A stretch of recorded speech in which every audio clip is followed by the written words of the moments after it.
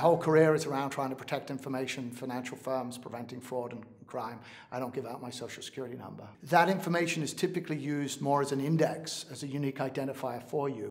You know, there is clearly some value in having a clean identifier, but maybe it shouldn't be the same identifier that's also used to take out car loans and basically be the cornerstone of your online identity. The IT department within the typical American enterprise is fundamentally changing.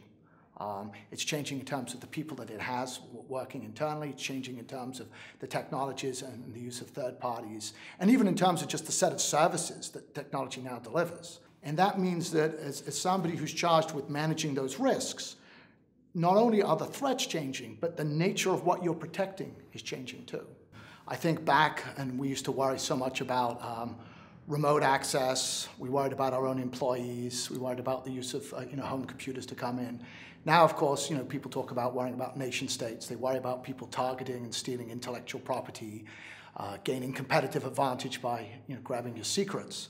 The advent of cloud computing, the use of third parties to do a lot of your transactions, to host a lot of your data, means that you're no longer necessarily the custodian and direct controller of the information. And so now the question becomes, what do you have to do to ensure that those that you do business with are also protecting the data and your assets? So I think that the move to cloud is one area. I think secondly, the move to mobile devices has dramatically shifted the landscape in terms of where the threats and the potential attacks come from.